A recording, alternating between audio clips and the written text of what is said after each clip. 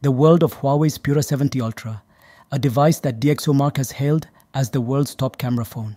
We've already created a detailed video about the Huawei Pura 70 Ultra, which you can check out in the description or the iCard. The Pura 70 series is the latest flagship offering from Huawei. It's significant because it embodies self-reliance, with most components sourced from China. A teardown analysis of the Pura 70 Pro reveals a new NAND flash memory storage chip and a sophisticated chip processor, likely products of Huawei's chip division, HiSilicon. Despite the impact of US sanctions, Huawei's resilience is evident in the Pura 70 series. The Mate 60 series, powered by the China-made Kirin 9000 processor, played a crucial role in this resurgence.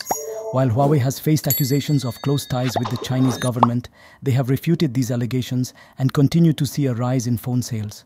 Launched in April 2024, the Huawei Pura 70 Ultra has earned the highest overall camera score of 163 in DxOMark's rankings.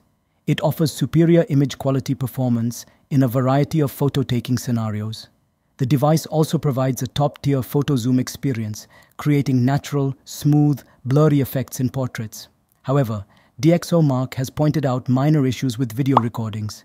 In conclusion, the Huawei Pura 70 Ultra has established a new standard in mobile photography. If you're passionate about photography, this could be the perfect device for you. The Pura 70 Pro incorporates more locally sourced components than previous Huawei phones. However, it doesn't quite match up to current flagship models, particularly in terms of chipset performance. The Pura 70 Pro is equipped with the Kirin 9210 chip, manufactured using the SMIC 7nm node, known as N+2. Although it outperforms the Kirin 9000S slightly, it remains a 7nm SoC, trailing behind the market leaders. SMIC is anticipated to transition to 5nm technology soon, but achieving commercial production volumes will take time. Meanwhile, TSMC, Taiwan Semiconductor Manufacturing Company, is already developing 2nm nodes, underscoring the gap in process refinement. The Pura 70 Pro's chipset shows a performance improvement of just under 10% compared to its predecessor. However, it still lags behind by over 30% when compared to a Snapdragon 8 Gen 3, as seen in the latest Android flagships. The Pura 70 Pro features 1TB NAND flash memory, likely designed and manufactured by another local company. Huawei offers 1TB storage variants only in China, while overseas markets have 256GB or 512GB options. The 12GB RAM is supplied by SK Hynix, a South Korean company affected by trade restrictions.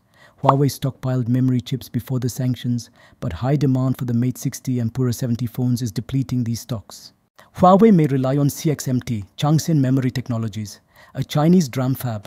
However, DRAM production also relies on EUV-made chips, presenting another challenge for Huawei's competitiveness. That's a brief overview of the Pura 70 series. What are your thoughts? Please share in the comments below. If you found this review helpful or want more smartphone reviews, don't forget to hit that like button and subscribe to our channel. Stay tuned for more exciting content.